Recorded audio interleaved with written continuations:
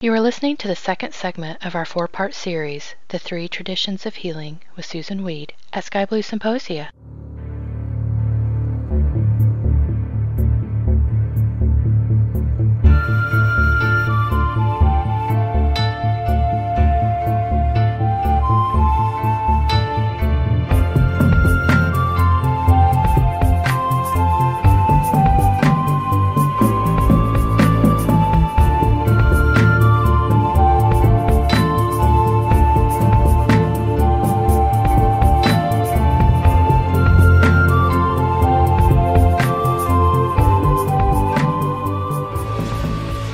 Welcome to SkyBlue Symposia, a convivial gathering for stimulating conversation and a free interchange of ideas. I'm Gemini, your host for our symposium with Susan Weed. Susan is an American herbalist and director of the Wise Women's Center located near Woodstock, New York. She is known for her writing and teaching of what she describes as the Wise Woman Way of Herbalism. Susan is the author of 5 books and a contributor to the Routledge International Encyclopedia of Women's Studies, and writes a regular column in Sage Woman and for Awakened Woman online. You can learn more about Susan by visiting SusanWeed.com. Hello, Susan. Welcome back to SkyBlue Symposia, and tonight we're going to discuss the scientific tradition that you alluded to last week. I'm so glad to be back here. Thank you all for joining me again. Yes, last week we talked about the 3 traditions of healing: the scientific tradition, the heroic tradition, and the wise woman tradition. Now, if you are not driving a car, I would invite you to close your eyes for a moment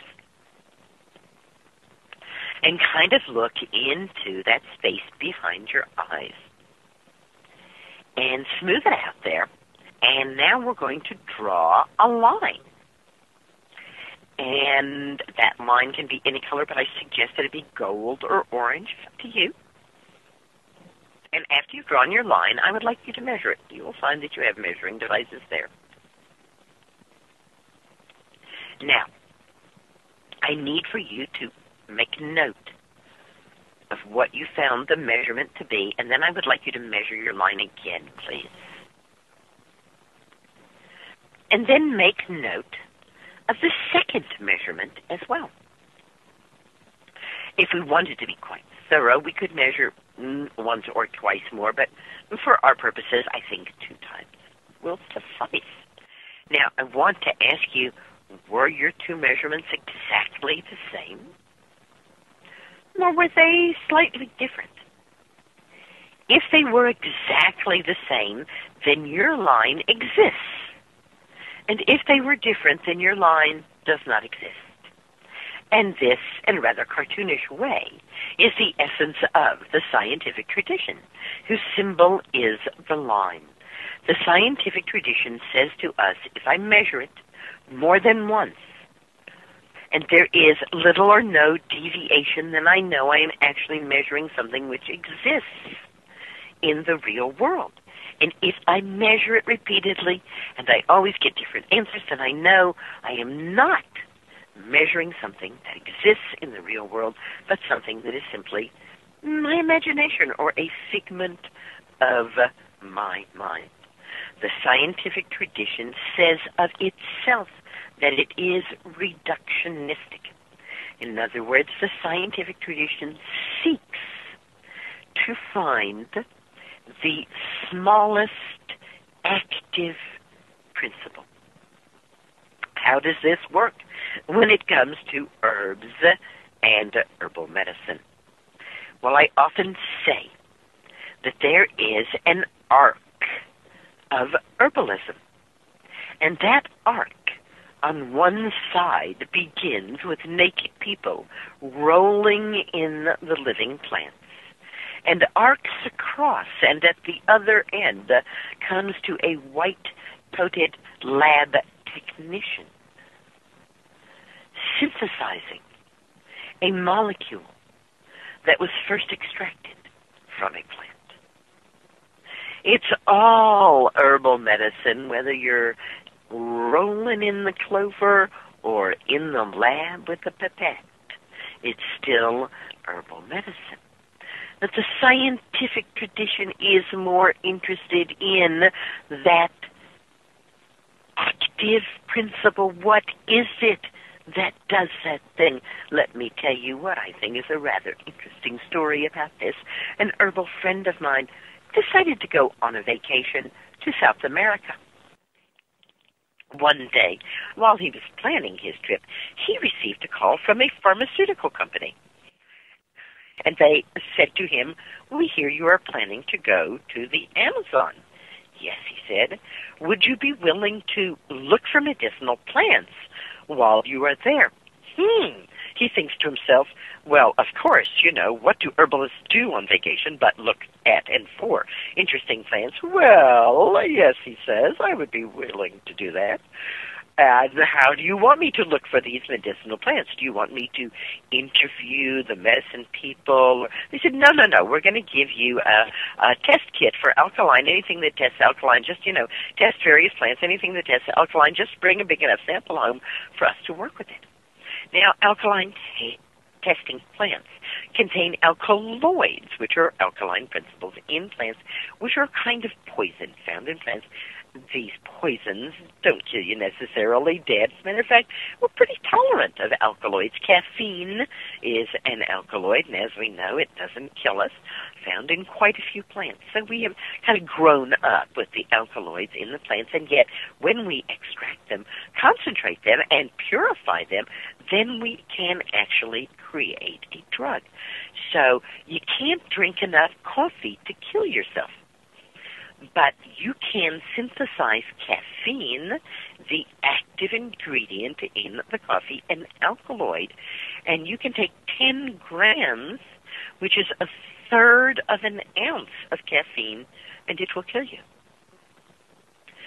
So we begin to see that thinking of healing in scientific terms means that we are going to look for causes, causing the symptoms, and we are going to want to look very narrowly and very carefully, and then we are going to want to choose a poison to interact and change what's going on. That poison, of course, is called a drug. Don't think for a moment there's any drug that is not a poison. In fact, to sell a drug in the United States and through most of the world, you must establish an LD50. And an LD50 simply means that it is the lethal dose which kills 50% of the animal. So when you established an LD50, in other words, when you've given a group of animals enough of that half of them die, then you can legally sell your drug. So yes, all drugs are poisons. All drugs given in great enough quantity can cause grievous and serious harm.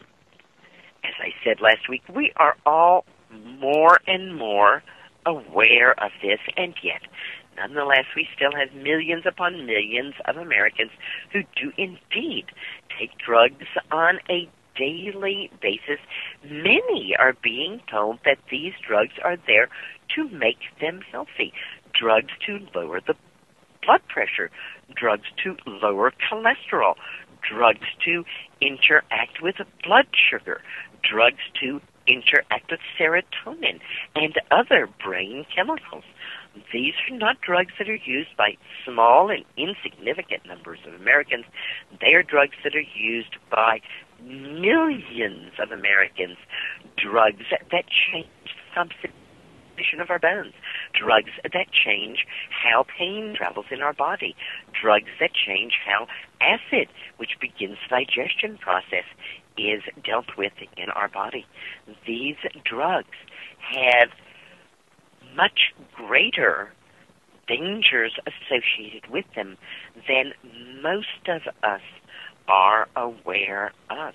The idea that taking a poison to stay healthy would be good is going to be viewed by coming generations much the way we view people wearing, during the plague years, a bird's beak with garlic inside it to ward off the plague. It will be seen as kind of silly. How could they ever have thought that exposing their breasts to radiation during a mammoth web would in any way help to do anything other than cause breast cancer?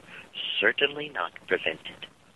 The scientific tradition tends to focus very much on using drugs and using high-tech medicine, concentrating, certainly going to plants and going to nature, but in looking at plants and in looking at nature, focusing in on the active ingredient.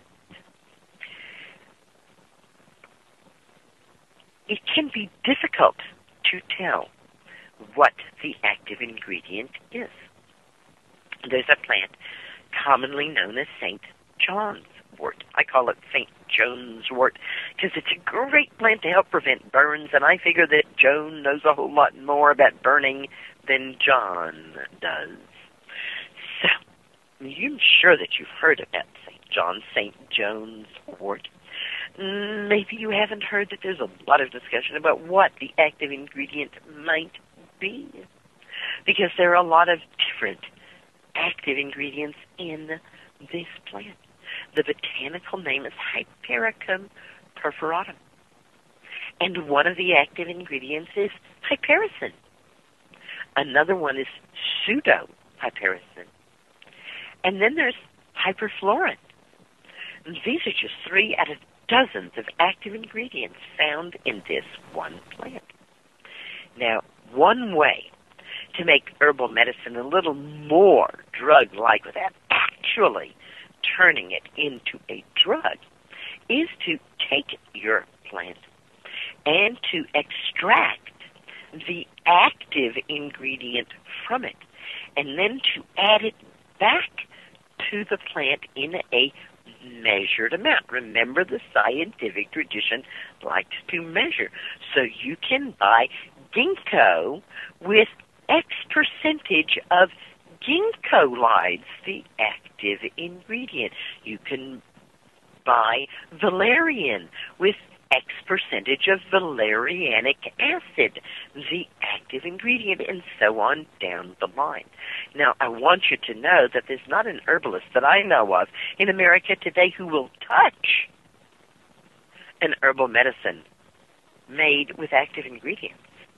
They're called standardized tinctures because, as you see, that's what they are. They are standardized. But a standardized tincture of Hypericum perforatum, St. John's wort in Germany, is standardized to a certain amount of hyperflorin, whereas in the United States, it is standardized to a certain amount of hypericin, and at the same time, pseudo-hypericin as an extracted, purified, concentrated chemical constituent from this plant went to human drug studies because it kills HIV, but also causes intense sun sensitivity, and so as a drug cannot be used. Now, herbalists will tell you, and I certainly want them, that it is this complexity in the plants. It is the fact that they don't have just one active ingredient, but a whole symphony of active ingredients that makes herbal medicine, dare I say it, superior to drug medicine. Certainly. I am not saying that there aren't times to take drugs. I had a grandfather who was a diabetic before the days of insulin, and he died in a horrible way, and it took a long time for them to cut him down piece by piece until he finally left. So I am all for drugs.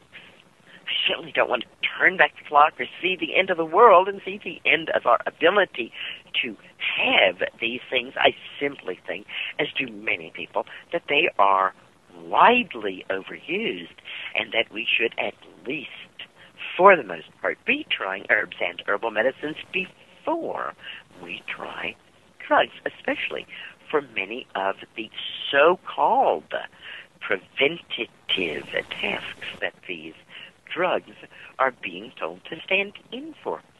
You know, at one point, someone published in the United States in a medical journal the idea, and I still see this idea raise its little snout now and then, of a poly pill.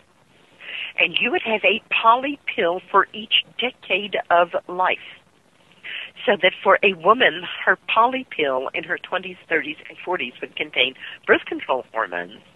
And then as she aged, when she got into her 50s, her poly pill would contain estrogen and hormone replacement. Of course, these pills would have blood pressure-lowering drugs, cholesterol-lowering drugs, mood-altering drugs, and so on, and they would be tailored to the decades of your life.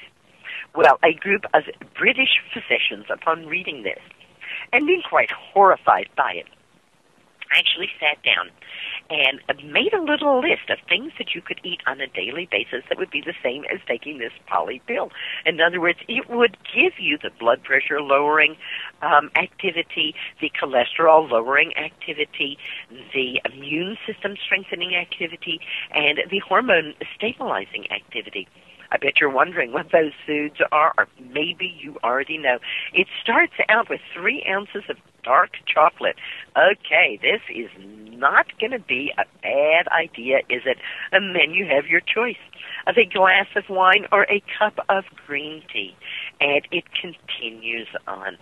So, herbal medicine, new catchword I'm sure you're hearing is functional foods. We could think of herbal medicine as functional foods.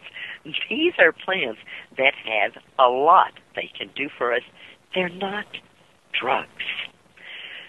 The straight line is the scientific tradition. The straight line is static. It separates. It's stable. It defines. It makes a mark. It's a boundary. It slashes and cuts. The straight line is the sword. It has 2 opposite and opposing ends. Straight line, linear thought, linear time, inherently static, must be energized by opposition and conflict, life against death, good against bad, white against black, light against darkness. In the scientific tradition, you better fight to stay alive. Death tries to extinguish you at every opportunity. Death is the enemy, and you must fight death and disease. There is a struggle to survive in the scientific tradition. The scientific tradition is about fixity, but life is not about fixity. What is about fixity? Machines are about fixity. That's where the scientific tradition works so well. You know, when I get on an airplane, I sure hope the scientific tradition is in force, right? I want the person who's piloting that airplane, when they look at the altimeter to see how high that we are, I want them to be able to read that height right out and understand it, and not to get green jelly beans. Yes, there is a time for measuring. There is a time for repetition. There is a time for fixity. And machines, and when we are interacting with machines, is when we want that. And so the scientific tradition tends to see the body as a machine. And healers now are replaced by mechanics. Remedies are chosen based on repeatability and their ability to restore normalcy, not because they enhance life or strengthen health. This reductionistic approach means that we are going to fight that enemy, whether it is the flu or cancer, and if there is some collateral damage, we will deal with that later. I'm thinking of a movie called Patch. It's about my friend Patch Adams. And there's a scene in the movie where Patch is in training to be a doctor. He's an intern, and he is following a doctor through the corridors of a hospital with a bunch of other interns. They're on rounds, and there's a woman laying on a gurney in the hall of the hospital, and the lead doctor stops and looks at her and begins talking about her. The camera angle is such that we see the backs of the intern's head who are facing the MD, who is standing facing us and facing in the same direction as the woman's face lying on the gurney, so he can't see her face. He can only see the faces of the interns, but we can see her face. But he begins to lecture the interns about this diabetic foot. And he pulls back the covers and he begins to talk about, we are going to do this for this diabetic foot, and we are going to do this for this diabetic foot. And if that doesn't work, we are going to amputate this diabetic foot. And first, you see the woman's face, and she's rather pleased that she's getting some attention. You know how it is, laying on a gurney in the hall in the hospital. You don't feel like you're very important. And here, a whole crowd of people have stopped to pay attention to her. Hey, that's pretty good. So she's kind of, up and smiling. And as he begins to talk about the diabetic foot, you can tell that she's a little like, well, how you know, don't I exist? And then as he comes to the finale of cutting off this diabetic foot, you can see the abject horror on her face. And the MD at the end of this spiel looks at the interns and asks that question that all teachers are trained to ask when they want utter and complete silence. Are there any questions? And Patch says, what's her name? There are things that we can do when we use medicine as a way to cut and enter, to break normal boundaries and to fix things. Certainly, cutting off a gangrened foot is one of the things that we can do, but it's not necessary to turn the body into a machine in order to do it. We can still ask her what her name is. I was at a conference where both Patch Adams and I were teaching, and I was standing talking with Patch when someone came up to him and joined the conversation, and at one point said to him, well, how does it feel to not be practicing as a doctor? And Patch looked at him and said, making people laugh is doctoring too. You know? The scientific tradition wants to fix the broken machine. Wow. What happens when we move into the scientific tradition? Well, we will be measured, and we will all feel that return to childhood that makes us say, am I measuring up? Will it be okay? In fact, I find from many people that they don't ever want to go to a doctor because they're afraid they won't measure up. And if you don't measure up, and good likelihood that you won't measure up, then you will be written a prescription for drugs to make you measure up. I would like to read some quotes from books in the scientific tradition. This is in their own words. It is not herbal medicine, but botanical therapeutics. Herbal teas should be viewed as dilute sources of drugs. Herbs are merely crude drugs of vegetable origin selected and utilized by laypersons for the treatment of disease or in the maintaining of health. The only way to gain a real understanding of herbs or their uses is through the scientific method of understanding their constituents. All other methods lead to delusion. The hazards associated with herbal medications are quite numerous. Lack of definite knowledge regarding the constituents and pharmacology of herbs renders their use imprecise at best and dangerous at worst. prominent experts will speak on biochemical pharmacology of alkaloids and the production and ecology of secondary plant products. When I saw her vomiting violently, I realized that the plant had enormous potential as a medicinal drug.